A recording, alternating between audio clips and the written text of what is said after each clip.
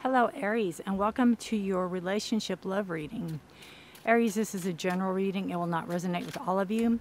Please take what resonates, leave the rest. Feel free to check your other sign placements to see if there's clarity or guidance in those readings for you. My name is Rudy. If you're new here, welcome. If you're returning, welcome back. I appreciate all you all being here. All right. Again, this is timeless. Whenever you find this, I believe it is meant to be found by you. Okay, let's see. I'm doing a new spread, so I'm kind of looking here at what I'm doing. I don't know if I'm going to have enough room. Let me overlap these just a little bit. Sorry. Aries, you're always my guinea pig because I always start with you. And I'm very sorry. I'll have to get the camera going. Hang on. Okay, they're saying to go with this and keep it upside down. Not upside down. Gosh. Go with this deck and keep it down. Okay. Now we've got the moon on the bottom of this deck, and we have the Four of Wands on the bottom of this deck.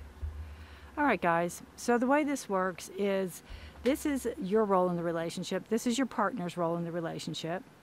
This will be your past energy. This is your future. And then this will be your final outcome card. So that is what we're seeing here. I hope everybody can see here. Your role in the relationship, Aries. We have the Awakening. We have the Two of Cups and the Nine of Swords. Wow. So you're just showing me, we have basically the Judgment card here. We have the Two of Cups and we have the Nine of Swords. There is a, Judgment's a card of Scorpio. All right, Aries, we have the Awakening, and it is the Judgment card. This talks to me about being given another chance, being given... She is rising out of the ashes. She's a phoenix rising up out of the ashes. And, you know, we've all felt that feeling before, where you're given a second chance, you're given a clean slate. You know, maybe somebody, you feel like somebody took a chance on you, or somebody, you could have been in the relationship with this person, maybe being given a second chance, possibly. But you have this feeling of starting over, starting fresh, starting new, starting again. And with the Two of Cups, it shows, you know, partnership. It shows love. It shows commitment. It shows kind of wanting the same thing. I feel like a mirror imaging of what you want, they want. And I'm not saying you're the same person, by no means, but what you want, they want, and they have a feeling. So it can be the Lover's card. It can also be bringing balance back into your love life, or into your love life. Then you have the Nine of Swords. So there could be something that you're still struggling with, something that is keeping you up at night. Maybe you're still afraid that the shoe's going to drop. Maybe you're afraid of something that's going to happen. Maybe you're running all the worst case scenarios through your head every night. I feel that with these two cards, you're given the second chance. You're given the strong indication that you care for this person and love this person. But I feel like you feel that you're going to get hurt again, or they're going to hurt you again, or something's going to happen. You have this fear with the Nine of Swords. And my best advice on that is it's a communications card. So communicate your fears. If they've hurt you in the past, communicate it. If it was trust issues, communicate it. If it was something that was bothering you, communicate it. Don't hold it inside. Don't keep it to yourself, because that's just going to add to more worry and anxiety. Okay? Your partner side of this relationship is you have the Page of Swords, you have Justice, and you have the Ten of Pentacles. Justice can be a card of Libra. Wow. Pages can be their messengers. This can also indicate a child. I'm not having an Emperor or Empress card here that I've seen. I haven't really looked, and this could be an Empress. We have to wait and see. Yeah, there's family here. There's definitely family here. So this could involve a child, or maybe you have a child already together. But it's it's this young person here that is very impressionable and very much in kind of the center of everyone's attention, I feel. You have justice here, and it could be bringing balance to a situation. It can be your partner could maybe have gone through some legal troubles or legal issues, and maybe that's coming to a close. Maybe there was a custody battle over a child or something like that. But there's justice here. There's bringing balance into a situation. There is this better knowing of right from wrong and good and bad, of, you know, what to do, what not to do energy, also with justice. And then you have the Ten of Pentacles. So your partner really wants to create a life that is indicative to kids and their kids and kids' kids, grandkids and great-grands, like having a family, having something to show for it, having something in the long run that is a legacy, giving a legacy to family, giving a legacy to you know, maybe creating a legacy, you and your partner creating a legacy together, growing old together, having kids and grandkids, and being those people. I feel that is maybe what your partner is going for.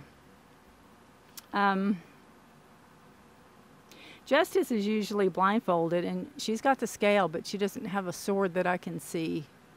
But she's all seeing. She's got her eyes uncovered. So I feel like your partner is going into this with with eyes wide open. Like maybe in the past, maybe they haven't, or maybe in the past, maybe there was some. Maybe they didn't want to take blame for something or take responsibility for something. But I feel like your partner is going into this committed relationship, or is in this committed relationship, knowing what they're getting into, or knowing what they're in for, or knowing what they're doing, is what I feel. You have the past, you have the Lovers and Three of Pentacles and the Wheel of Fortune, which is interesting because you have the Two of Cups here and you have the Lovers here. So I almost feel like you went from maybe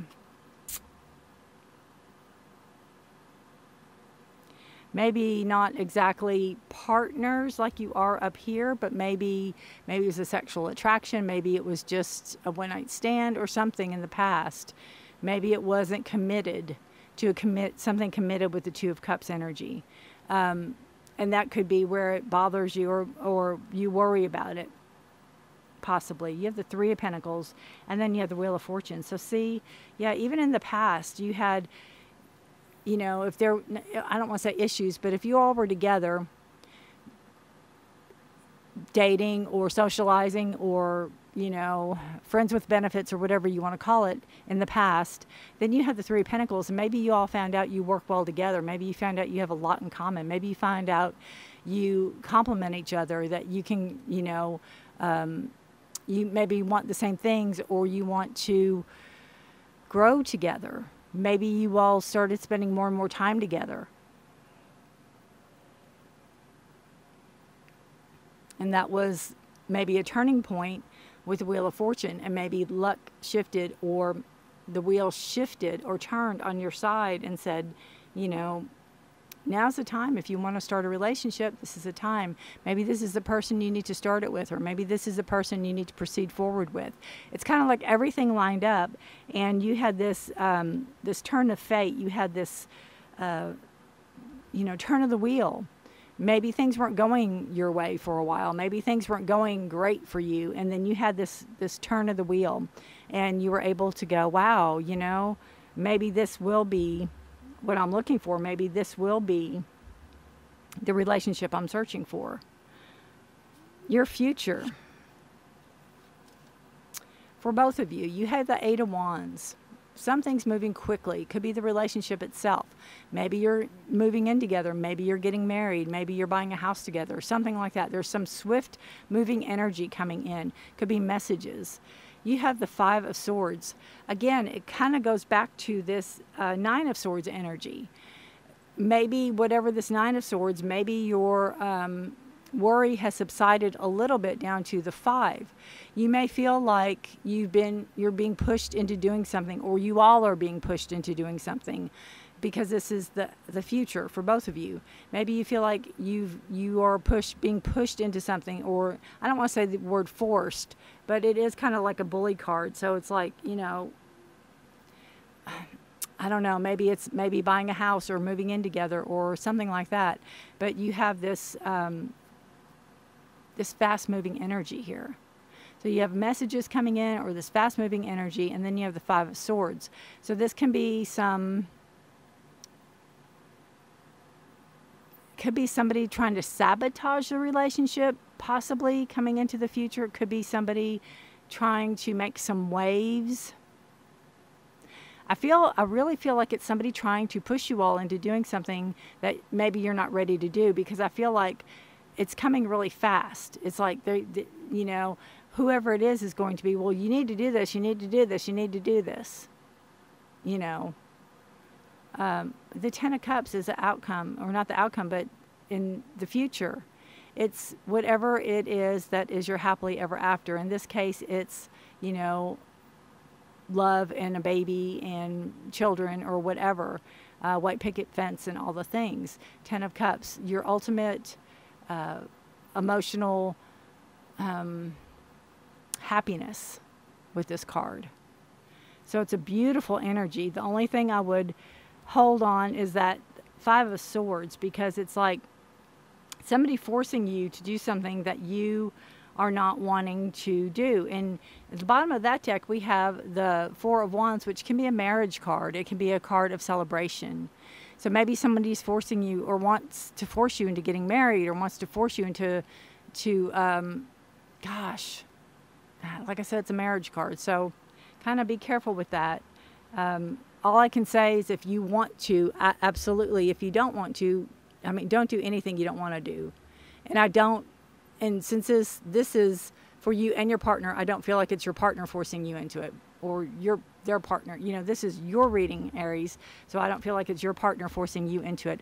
I feel like it's an outside source that wants to force you into something that, you know, I don't want to say you're not wanting to do, but maybe you're not prepared for. All right, so that brings us to the final outcome card. Wow, we have the King of Pentacles. Beautiful.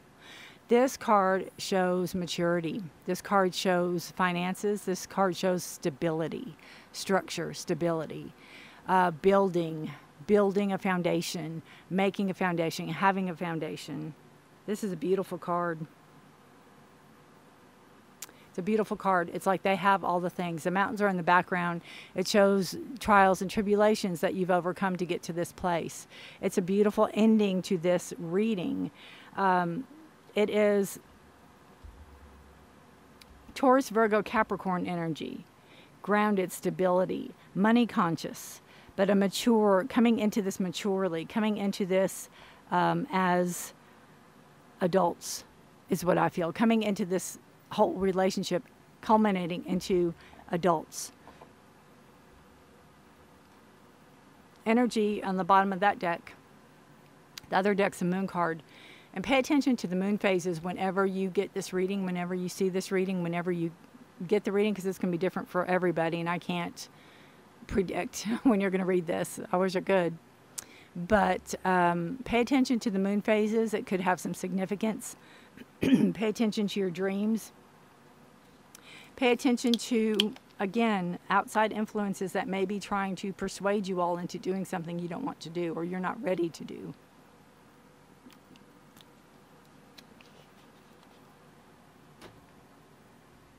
All right, we're going to pull one more card for you guys from this beautiful Illuminated Earth Oracle. It's a beautiful reading. I feel like there's a lot that you've been through, and I feel, again, like it could be a second time around, or a second chance. Nine of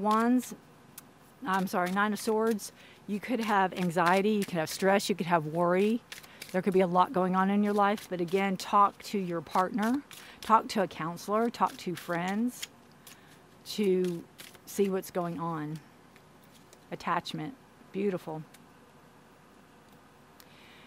I just feel with this card, without reading out of the book yet, that the things that we're attached to can also be binding to us. The things that we are attached to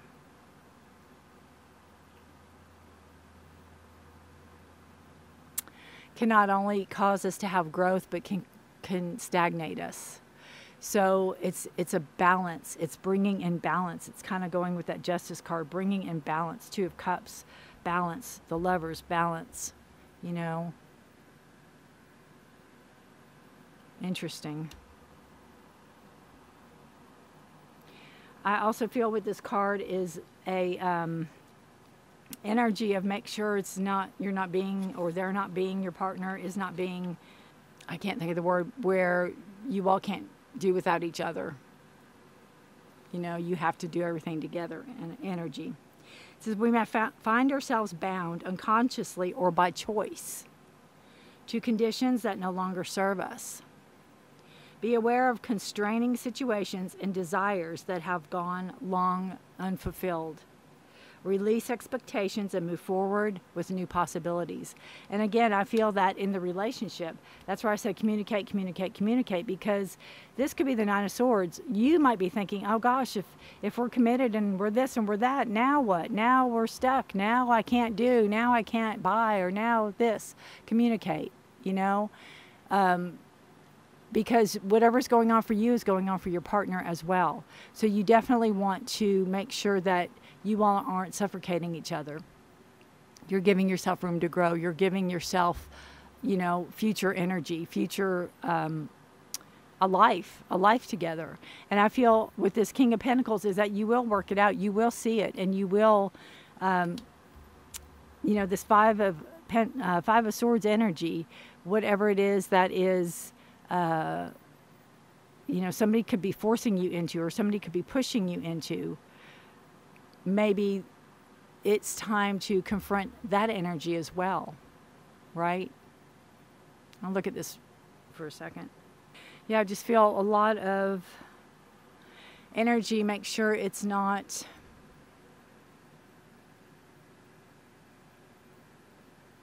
it's not code, what is it? Codependency is the word I was looking for. Make sure it's not that codependent energy.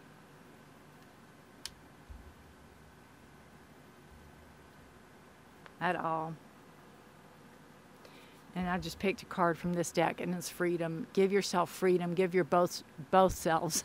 Give you and your partner the freedom in the relationship that you both need in order to grow and be the person that you need to be.